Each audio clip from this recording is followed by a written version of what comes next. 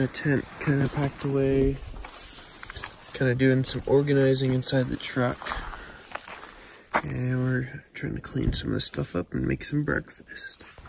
And then we'll head into McCarthy and explore around the town. Everything's all packed up. We're headed back out on the road. Got this gorgeous view. Hopefully only a couple more miles until we get to McCarthy. So good. So we got a parking spot.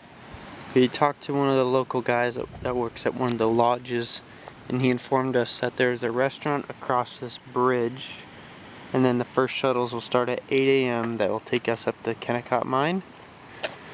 So we're kind of getting our gear set up and ready to go. Kind of back over there.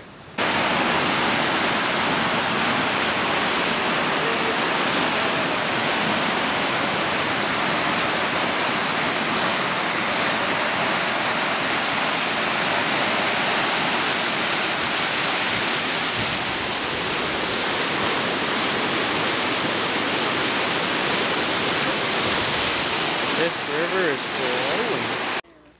We just made it into the actual town of McCarthy. Got the museum. And then I might get some coffee up here, maybe some food, because Mountain House wasn't quite filling enough.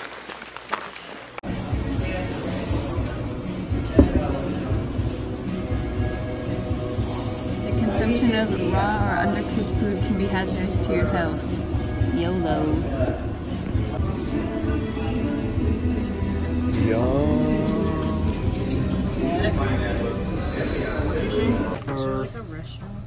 Our tickets for the shuttle that takes us up to the mine. We'll go check out the mine.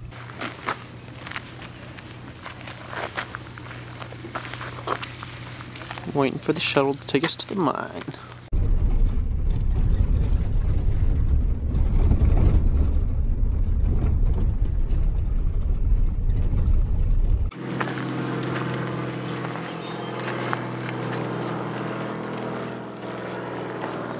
Got the post office. And then we got the main mine right up here. Checking out some of the old mining exhibits. What it would have been like to live here.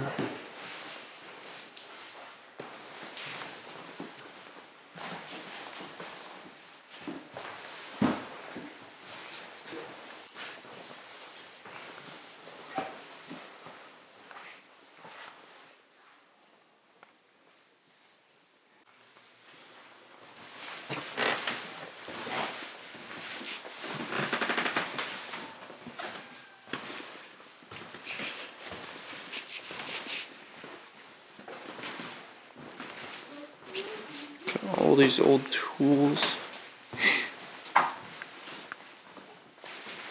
See, what did that building used to be? Used to be the main mine. That's where they pulled most of their copper out. 14 stories. They're doing restoration work to try to preserve these old mining buildings for generations to come.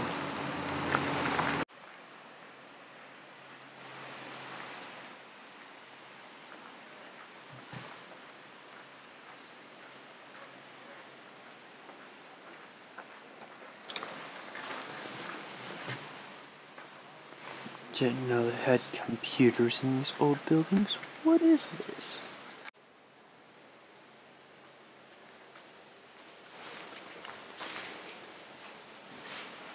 Got some TNT dynamite.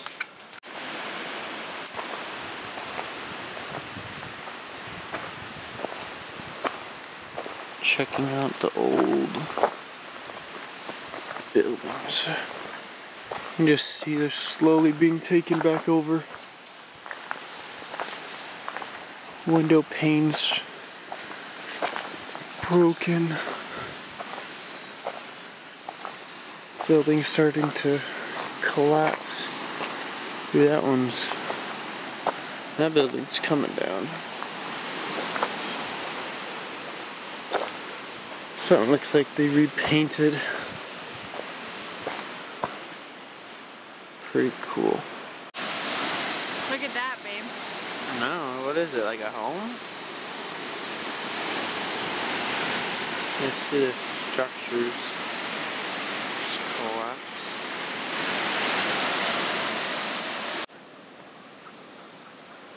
I'm gonna go check out one of the main buildings. Pretty sweet. Wow. This is sick.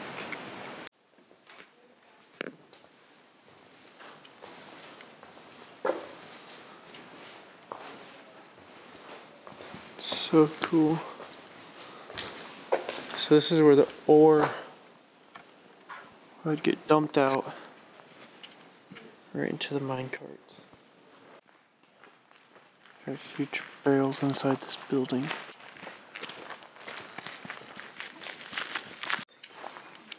Look at how tall that thing is. Huge.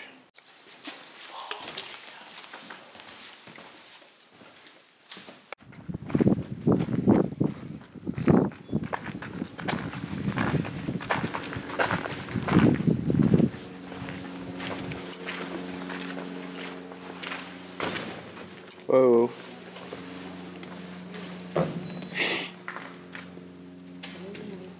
There was a fire. Oh, that's just their power plant. There's generators in there, it's crazy. Can I go in? No.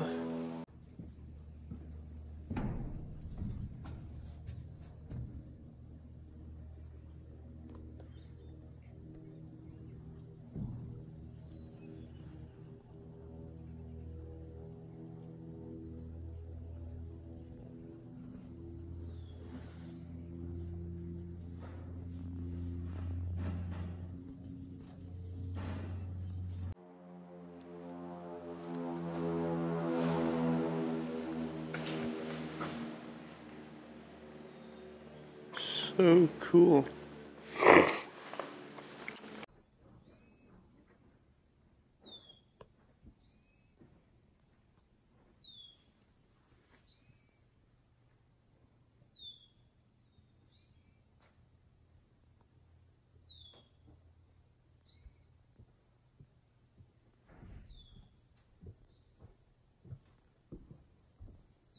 See why people live in McCarthy. You get to wake up to a view like this every morning. Wow.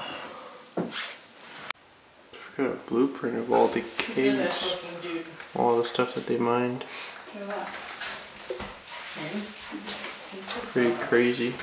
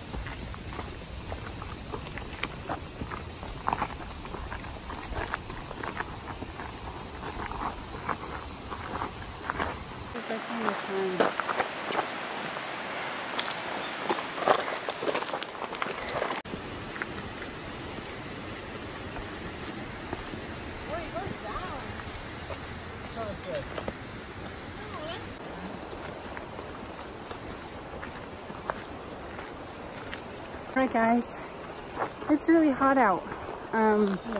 Probably should have worn shorts and tank top. Yeah.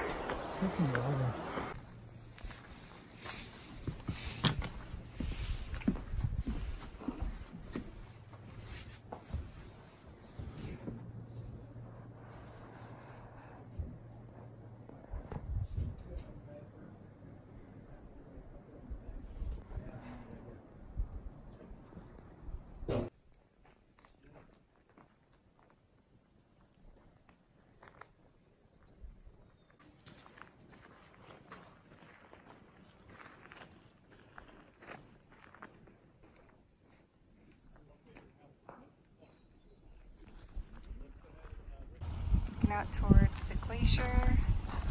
What's the names again, babe? This is the Root Glacier, and then that's the Kennecott Glacier on the right, or on the left. Mixing it. And this is... What? This big one? Yeah. It's a mix between the both of them. It's the glacial moraine. This is all glacier here.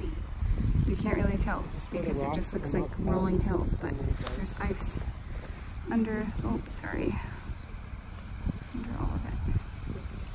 All right, so we just talked to a ranger and she let us know that in order to fly a drone in the area, we'll have to, what is it, take off and land. You have to take off and land in private property because you cannot take off and land in the national park. Didn't really know this. Glad we kind of talked to people about that before we did it because it's a $500 fine if you don't do that. So we're not going to be able to fly the drone anywhere up here, but we might be able to fly the drone down there in McCarthy, launch it from there where it's not a state park, and we can fly it and try to get some views of the glacier from way back there, but that's pretty much all we're gonna get. Sucks. Hopefully the drone battery lasts pretty long. But it's good to know we're not gonna break any rules. We'll see what we can do taking off down there. Unless we find a local that wants to let us take off from their property. Yeah. Wish us luck. It's gorgeous either way.